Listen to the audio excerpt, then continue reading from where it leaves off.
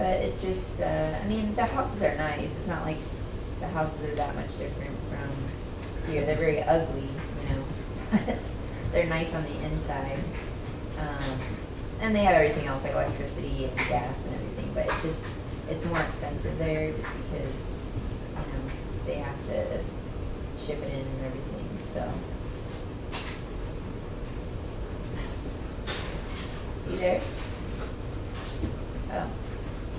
So, yeah, but they have lots of ways that they like conserve money. They go to Anchorage and you're able to bring like 3 totes that are 50 pounds each per person back. So you go there, you get food, you know, stock up for like 2 to 3 months, you know.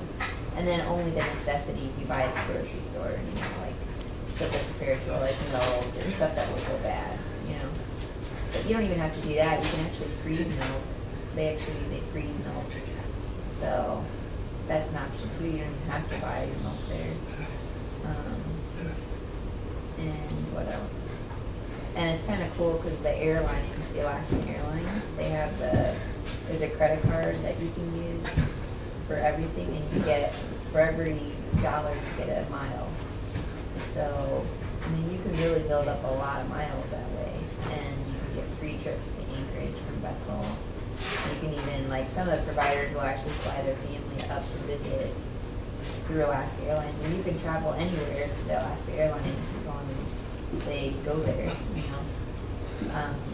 And then, like, when you also, like, when you have a credit card, if you're going somewhere and your partner or whatever is going with you, and where they fly you to, if you pay the full price for the ticket, that person goes for $100. So, like, if we wanted to go to Australia, then I would buy a ticket, and then Brendan could go for $100, which is pretty cool, I think. But yeah, I mean, there's a lot to think about. I mean, we're not set on going. Brendan has a job offer in Redlands right now. So yeah, teaching. So, Brendan, what would you teach at Redlands? Like PE. So, I think the high school. But, so yeah. What's that? Yeah, yeah. He's never had a full-time position, though. This is the closest thing he's been offered to a full-time position. And it's just still the yearly thing, you know, like, it's not like he would be offered, oh, you're here until you retire. It's still year by year. But we're going to think about that. He's going to apply for it. And just, we're going to, like, calculate everything out, work it out. But they offered $95,000. Actually, it comes out to about $100,000 per year salary. So it's not hourly, it's salary, or salary. So, no, it doesn't include that.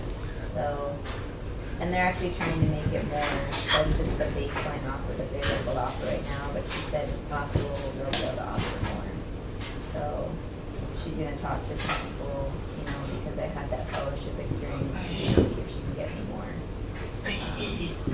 And when I calculated out in terms of what I normally work hourly here in California, it's a little bit less. And so I told them that, you know, I mean, granted, this is not including the loans. Like, I'm not including the loan repayment at all. But I still feel like living costs and stuff there, like, you still should get a good amount, you know. So I'm just going to let them know.